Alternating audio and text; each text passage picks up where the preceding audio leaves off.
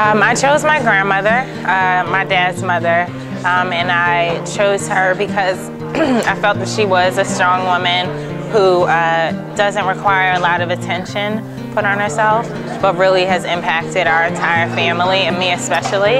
And the theme was that she was the thread in our family quilt, and I just feel that she symbolizes that thread that brings our family together, and she also quilts, so that was the bridging of those two ideas.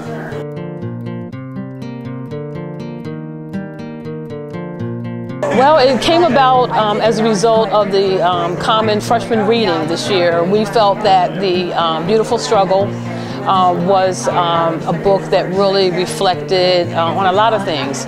But for me, what it didn't talk a lot about was the author Ta-Nehisi's Coates' relationship with his mother. And so we kind of talked about that whole piece there about a strong mother figure, or woman figure in your life. And so after the semester was over, we wanted to extend the presence of the Beautiful Struggle as far as the whole freshman year.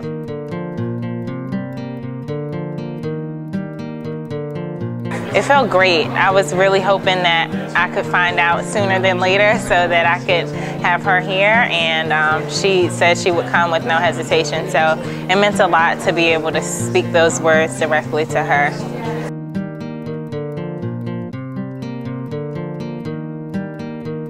Well, I'm excited because, as you know, we have many other invited lectures that, feature some professionals, our professional speakers or our faculty speakers, and we had not had a student lecture series. And so we thought this would be a perfect opportunity to invite a student to write an essay based on their personal reflections and also based on the freshman common reading, and to present it in an invited lecture format. And so we thought this was a great opportunity, and particularly this year, because the essay featured a strong female figure for Women's History Month in March.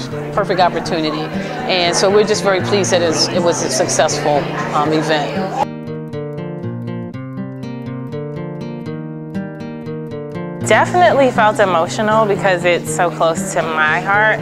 It's my experiences and my family, but it also gave me the confidence to sort of do these sorts of things again because I had such a good response to it. So.